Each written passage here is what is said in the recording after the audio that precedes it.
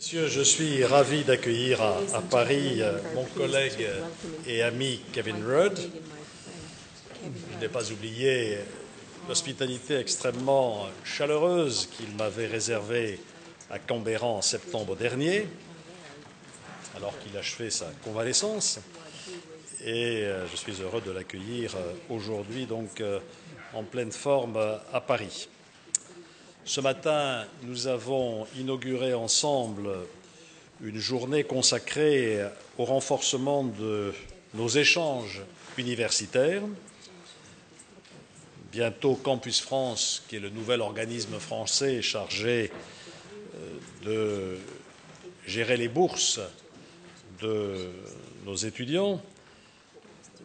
Donc CampusFrance ouvrira une antenne en Australie avec la volonté de développer ces échanges bilatéraux. Nous avons ensuite commencé nos consultations politiques et nous allons les poursuivre au cours du déjeuner.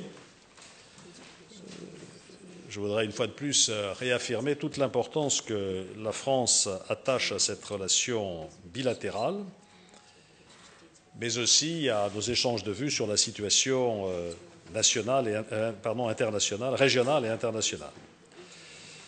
Nous avons déjà évoqué les questions régionales dans le Pacifique, dans l'océan Indien, vis-à-vis de la Chine, en Birmanie.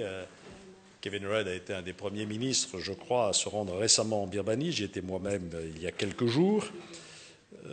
Et puis, au cours du déjeuner, nous aborderons bien sûr tout ce qui concerne la situation en Afghanistan ou au Proche-Orient, où nous avons aussi beaucoup de choses à échanger entre nous.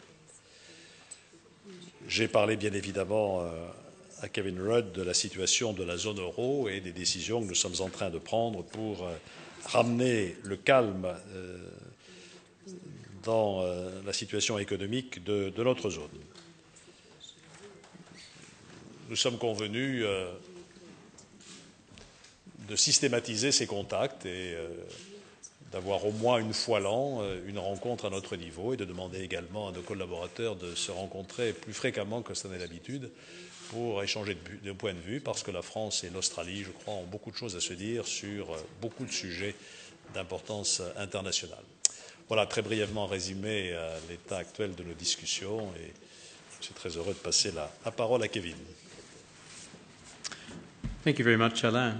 And it's always good to be here at the Quai d'Orsay and to be here in Paris with our good friends in the French government. It was good to also have received you in Australia at the end of last year, and it's good to be back to continue our dialogue here in Paris. Today, after I think 170 years of consular and diplomatic engagement between France and Australia, we are elevating our relationship to that of a strategic partnership. This is a good thing. It reflects the maturity and the depth and the breadth of this relationship. We have been with each other in many, many difficult times in the past. We think of the terrible losses suffered by this country in the First World War and the Second World War.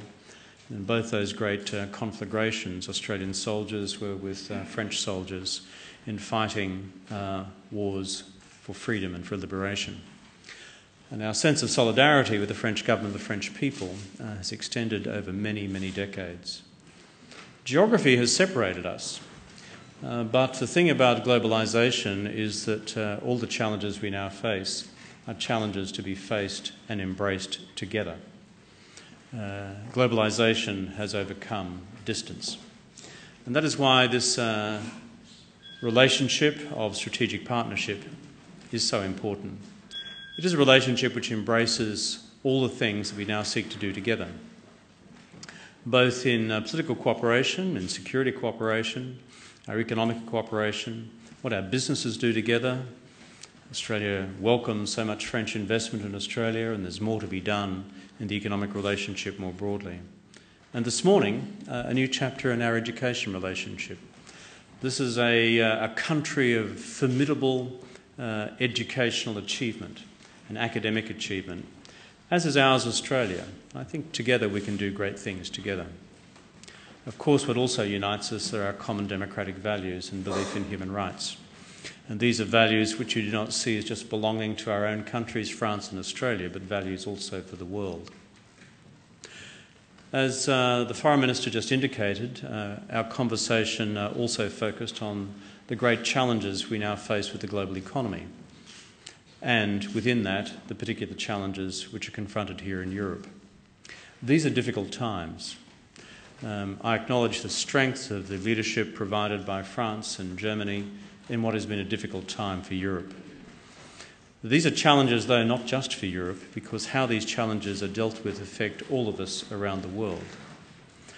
There are difficult decisions which lie ahead, but I acknowledge those which have been taken, in particular the decision on the part of Eurozone countries to embrace new regimes of fiscal discipline, as well as the decisions taken to provide greater strength of support for Europe's banking sector through the European Central Bank. There are many decisions which lie ahead.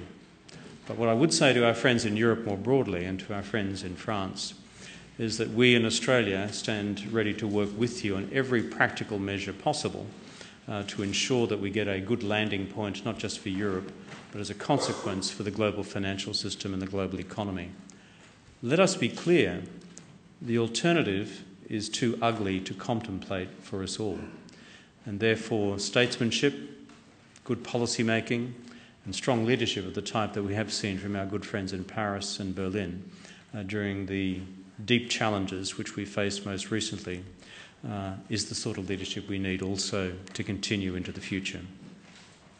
Finally, I would like to say that a new chapter in our relationship unfolds. We will, as Alain has just said, be meeting now more frequently, systematically and regularly. He did indicate to me when he visited me in my convalescence from heart surgery in Australia last September that it was the first time in a quarter of a century, I think, that a French foreign minister had been to our shores. And prior to that, I think it was La Perouse and Baudin and Bougainville and others. Well, that's all behind us. I think we're going to look forward to a much deeper engagement into the future. Australian people have a deep affection for France, and we see ourselves as partners not just of France but more broadly of Europe and the challenges and the opportunities that lie ahead. Our region, Australia, is in the Asia-Pacific region, the dynamic region of the 21st century, which will craft so much of our world's future. But I think there is something strong and good to be done between our two strong democracies to help shape the world's future as well. Hence, our new strategic partnership is important not just for ourselves, but what we can do together in our regions and in the world together. Thank you, Alain. Thank you.